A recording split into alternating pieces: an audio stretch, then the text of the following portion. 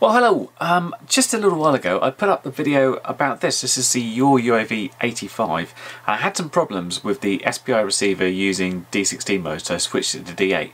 Now I said I'd come back and explain how you could squeeze in maybe a little bit more than you would have thought of into 8 channels and get the RSSI there as well. And I wanted to clear up a little bit about exactly what telemetry you got, whether you use telemetry mode or not. Now if you're an old hat at OpenTX and you've used lots of fixed wing models, you've probably used this before. It's about changing the weight on the switches to get exact positions rather than just relying on a free position switch. But we'll go through that, and I will try and film my transmitter and the screen and potentially me. I would normally use this for flying little quads like this, but I'm actually going to film it on this one, but I'll be using this one anyway. That's because this has got a bigger screen and it's easy to film, and I figure most people are using the X9D or the QX7 instead of the X-Lite, but I'll shout on this one, but I'll be working on this really. Well, let's plug into Betaflight and get going. Okay, so this is Betaflight, as we would have seen. And what I've got at the moment in my modes, first off, this is D8, so I've got channel 1, 2, 3, 4, 5, 6, 7, 8. And I'm kind of using all those channels. You see, we only get down to aux4 here. And if I have a look at my modes, I'm using aux1, aux2, aux3, and aux4. So I've got no room to push the telemetry signal back to the radio and have it appear on the OSD as RSSI. So how do we do this? Well, first off, if we go to our mix and see exactly what we got here. If we look at channel 5, SG, what we have for the source is just SG, which is just this switch on the side here, and if I switch that, you'll see it going up and down that channel. And this is the sort of easy way of adding a switch. You just add that at the source, and if it's a 3-position switch, it'll go middle, high. If it's a 2-position switch, like the arm switch here, it'll go low and high. That's on aux2, as you can see there. So all we need to do is be able to squeeze a little bit more on this channel. So I've got, for example, flip over after crash, turtle mode, as aux4. So what if we were to put that as aux1 and move it sort of up the end there, and then I would take these sort of aux1 places and I'd sort of move them along. So make them a bit smaller, fit them in. I mean, what's that? I wish you could rearrange this. So that's 1800. That's about there. See, plenty of space that, but it doesn't fit because we miss out angle sort of completely, and then we're up high. So here's what we do. And all we're doing is, instead of saying we want it on SG, we set our mix as max. And then we put it on a switch. So same switch, but what you can see is as I go through the switch, it says down position, mid position, up position. So my up position is at 100 weight. So if we change the weight, and we want to change that down to, well, under 1200, and on the weight that's kind of going to be sort of around the -100 mark. So we've now got it at -100, and we can see here that that is before angle, which means it's kind of acro mode. So if we get out of that and we take a copy of that and then we edit that one, and I'm going to keep the mix max, but this time I'm going to set the switch to mid position, and I'm going to change my weight up a bit just so it falls into the angle, just like that. Take another copy of that mix, edit that one, and for this one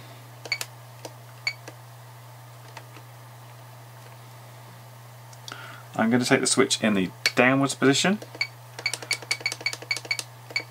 and I'm going to change the weight again so it falls into horizon, right in the middle there, like so. Let's do a quick save there, and we should find that. Level, telemetry lost. Oops. Telemetry recovered. Manual. So we're acro, angle, horizon, but then what? So we're out of positions here. So if we now go down to my flip over crash, we need to get it in there, but we can use the normal switch for that one, and the switch I'm using is on this radio, this one here, and I'll have it all the way down. So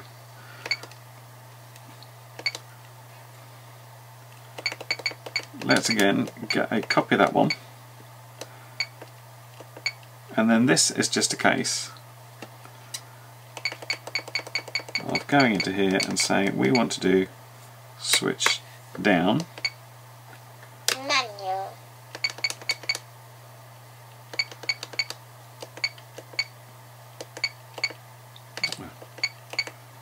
Taking the weight and zipping it way up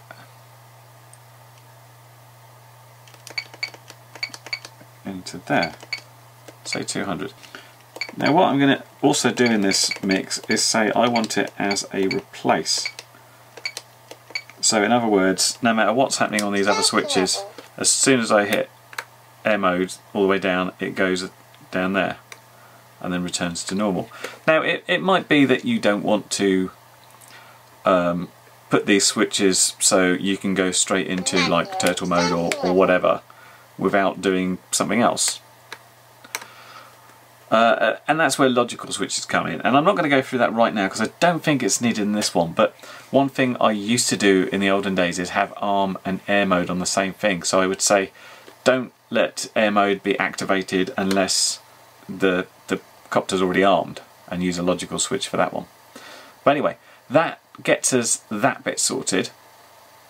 That's an example of how I'm doing it, and now I'm only using 7 channels to do that. So what I can do is go down to channel 8, which I'm no longer using,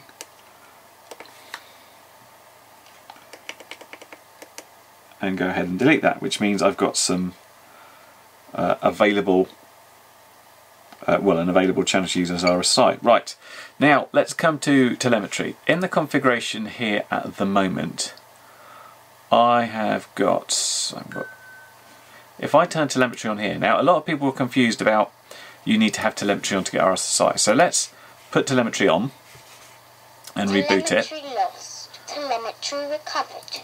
And I'll show you exactly what we get. So if we go up to the telemetry screen, what I'm going to do is say I'm going to delete all the sensors,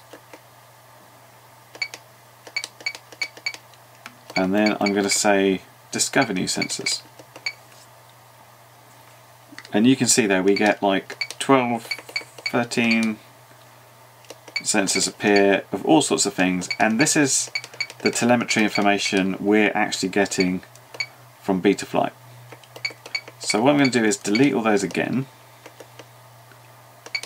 so we're back to having nothing, and back on Betaflight I'm going to go into the configuration and I'm going to say we don't want telemetry, save and reboot. Telemetry lost. Telemetry recovered. So you notice it's still saying it has telemetry, and if I now say we want to discover new sensors, we just get a few, one of which is the RSSI, and A1 and A2 are the old, these are the old sensors you used to have on the sort of traditional FreeSky receivers with actual little ports for A1 and A2.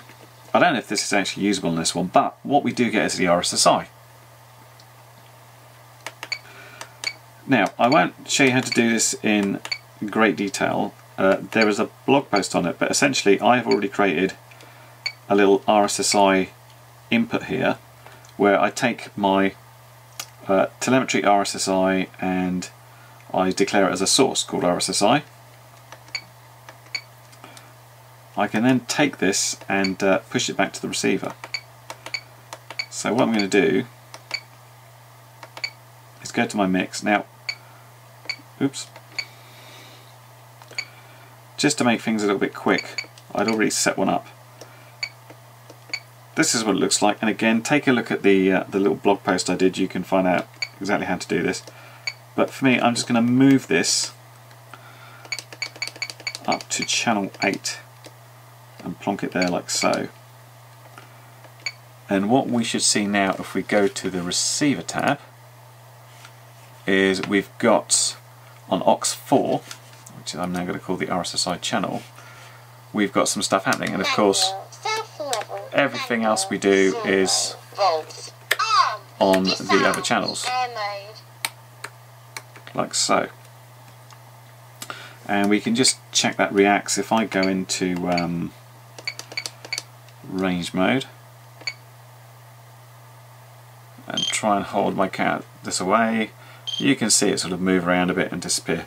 It's within about a foot of the quad, which is why it's not reacting particularly differently. But I can now set that up on the RSSI, on the OSD, and so we've got 8 channels. But the difference is, what we've done is we've used specific mixes just to squeeze a little more in, and we could, you know, we could put as many modes in there as we wanted, but we'd have to get a little bit more elaborate with how we did it in the mixes and stuff. So obviously the other thing I need to do is just pop it back on the OSD, like so, and save that. So this is what it now looks like on the quad, and you can see we've got the RSSI there, and we've got everything else available. And this is going to now be my sort of template for quads with an SPI receiver. So in the past I haven't had a problem with D16. I did have with this one, and I thought, well, I might as well just stick to what we have there. Now, you might be able to fit your modes in no problems anyway, and it's not a hassle. And some people would question, well, do you really need turtle mode on something like this? This review's coming up soon, because, you know, you've got your props exposed. And I would say normally no. If I'm on the floor and I've got a quad like this where the props are on the floor, I wouldn't turtle mode it over.